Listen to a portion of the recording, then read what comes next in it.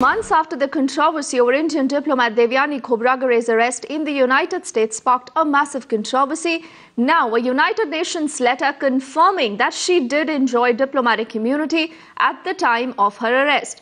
The letter then contradicting the stand held by United States, nailing their lies. Devyani's father is also now urging the Indian government to take up the matter with the US, demanding dropping of charges against her. Advisor to the United Nations has full diplomatic immunity, and it is not disputed by anybody that from 13th August 2013 to 31st December 2013, Devyani was accredited as an advisor to the United Nations. This also is confirmed by in writing by United Nations.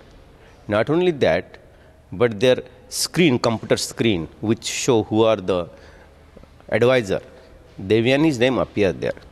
So now it is conclusively proved that on the day of arrest, in addition to her charge as a consul general in charge, she was also advisor to the United Nations, and she enjoyed full diplomatic immunity from arrest as well as prosecution.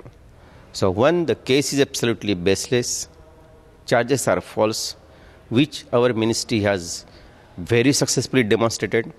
Now United Nations has supported us by stating that advisor has full diplomatic immunity. And it is difficult to understand why then US is not dropping the charges.